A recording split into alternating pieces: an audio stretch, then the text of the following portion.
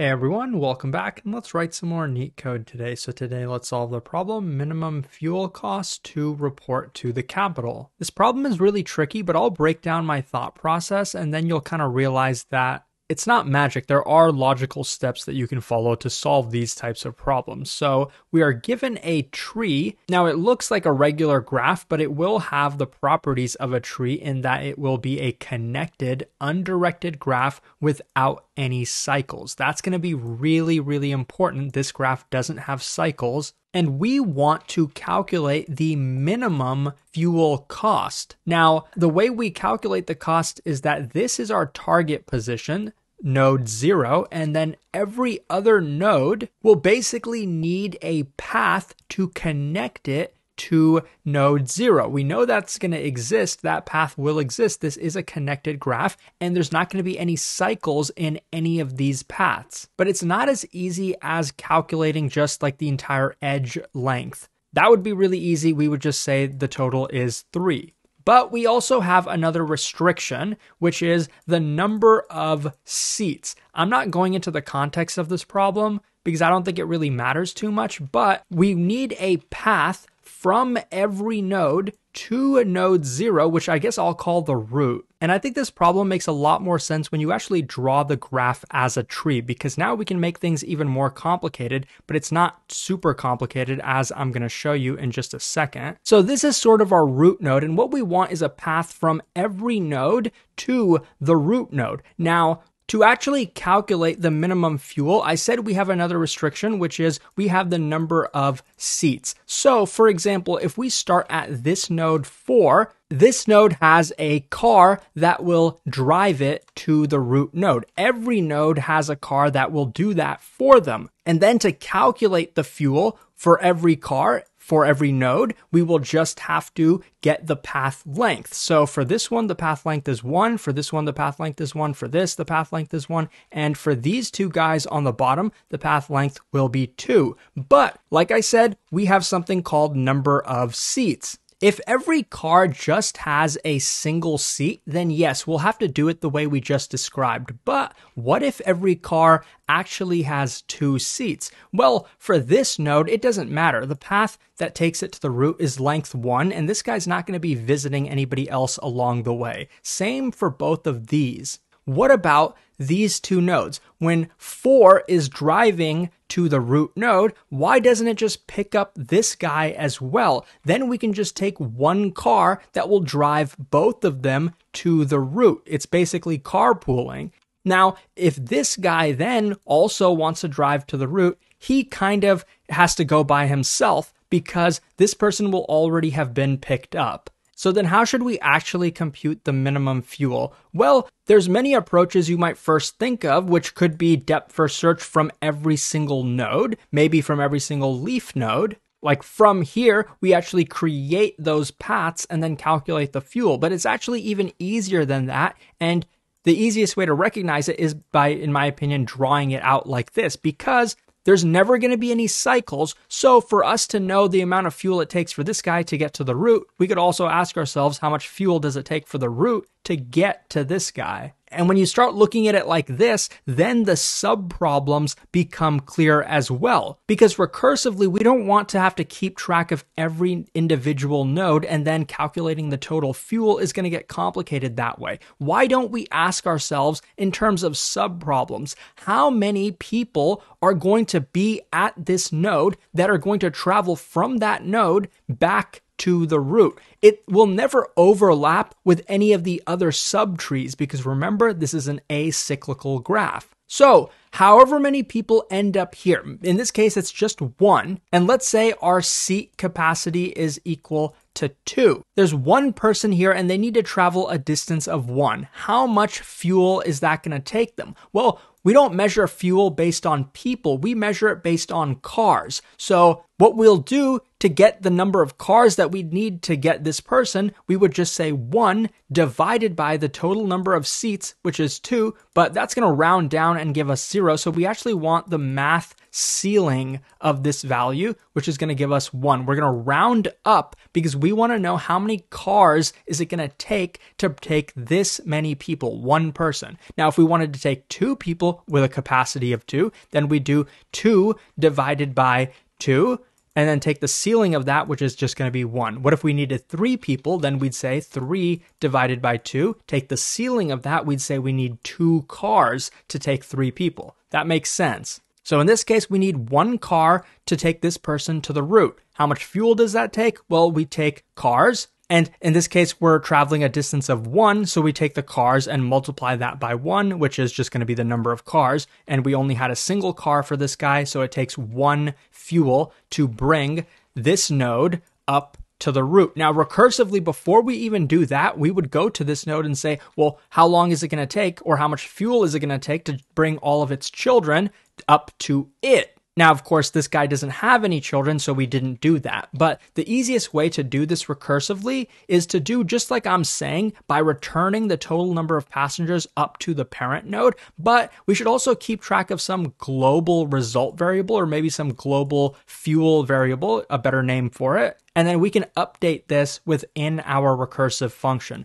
But finishing up the rest of this walkthrough, for 2, we want to know how many passengers is it going to have that are going to need to go up to the root. Well, let's go to its children. We go down to 4. How many passengers does 4 have? It doesn't have any children, so we're just going to return 1 up to the parent, and then same thing from 5. We're going to return 5 up to the parent. So there's going to be 2 passengers that this is going to return to its parent. But before we even do that, how much fuel would it take to bring these guys up to this? Well, for each of them, we would do the same computation we did with this guy, which is we'd get 1 car for 1 person here, 1 car for 1 person here. For each of them to go up, it's going to take 1 fuel. So we'll have 2 total fuel that it took to bring them here. So we had 2 people here that we got from the children, but let's not forget about this guy. So we actually have 3 people here, which we are going to then return up to our parent. And then the parent is going to see 3 people, 3 divided by our capacity, which is 2. That means it takes 2 cars to bring them. And to go a distance of 1 with 2 cars, it's going to take 2 fuel to get there. Now, we haven't really been keeping track, but I think we're at about 5 total fuel by now. And then lastly, we'll have this guy, which is going to take 1 fuel to bring him to the root. So in total, we'll have 6 fuel for this problem, the minimum amount of fuel it would take in this case. That's pretty much the problem. As you can see, we're mainly just doing a depth first search starting from the root. So the overall time complexity is going to be big O of n.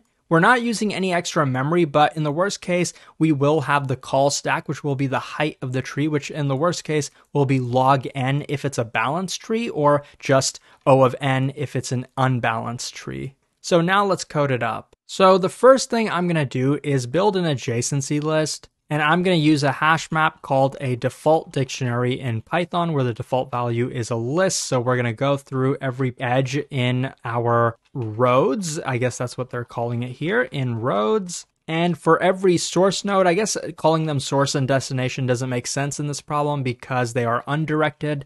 But we're going to do the same thing for every source and every destination, just appending its neighbor to the adjacency list. Then I'm going to have a result variable, which I'm going to initially set to 0. And that's the variable we're going to be returning. And we're going to be running a depth first search before we return the result. Within our depth first search, we're going to start at some node. We are going to use a second parameter, which is going to be the previous node, and you'll see why in just a second, but that's the only other parameter that we're going to need. And inside this DFS, we're going to declare our result variable as non-local, because then when we actually update it within the DFS, we will be updating the value outside of here. Otherwise, we're going to get an error. But we will still have access to the adjacency list and everything else from out here within this function. But for the DFS, what we want to do, just as I mentioned, is total up the number of passengers. So initially, I'm going to set that to 0. And what this DFS is going to do is return the number of passengers. It's not going to return the result. We're going to be updating the result within here. But I think it's cleaner to write it this way with having like a global or non-local variable like this. Now for the node, finally, we're going to go through all of its children. So for child in the adjacency list of this node. Now, the one thing we don't want is to get caught in a cycle. Now, since we don't have a connected graph, we're not going to have real cycles here. But from a child, we should never be able to go back up to the parent. So maybe instead of calling this previous, I should call it parent. And if a child is equal to the parent, then we want to skip. Or rather, if this is not equal to the parent, then we want to actually execute our code here, which would be to run DFS on that child. And we're going to pass in its parent, which is the current node that we are at. So we're going to run DFS on here. It's going to return the number of passengers from that child node. Let's assign that to P because we're going to need it twice. One, obviously, we want to take our current number of passengers and increment this by P, but also we want to be able to update our result. So how are we going to update the result? Well, first of all, we're going to get the number of passengers divided by the number of seats. And we want to take the ceiling of this because this is going to tell us the number of cars that we're going to need. And I think in Python, you also need to declare this an integer or cast this into an integer because even though this value should evaluate to an integer, it might be declared like as a decimal, like 4.0 or something like that, at least in Python. So this value though, which is an integer, and it's the number of cars that we have, which is also equal to the number of fuel it would take this many cars to go one edge, which is why we can just take this and add it to our result. And that is more or less the entire code. Now, there's a couple things I want to fix. When we're returning the total number of passengers, we're getting the passengers from all of our children, but we also have to consider the original node itself. And the reason I'm going to be adding that down here is because we don't want that to factor into our result calculation because we're calculating how much fuel it would take for these passengers to reach this node. It's not going to take any fuel for this node to reach itself. So that's why we're adding this at the end. Now, lastly, let's actually call our DFS. It's pretty easy to forget to do that. So calling our DFS, starting at the root node, which is 0, and its parent, I guess we can just give a value like -1 because none of the nodes are going to have a value of -1. So this is the entire code. Now let's run it to make sure that it works. And as you can see, yes, it does, and it's pretty efficient. If this was helpful, please like and subscribe. If you're preparing for coding interviews, check out Leetcode.io. It has a ton of free resources to help you prepare. Thanks for watching, and hopefully I'll see you pretty soon.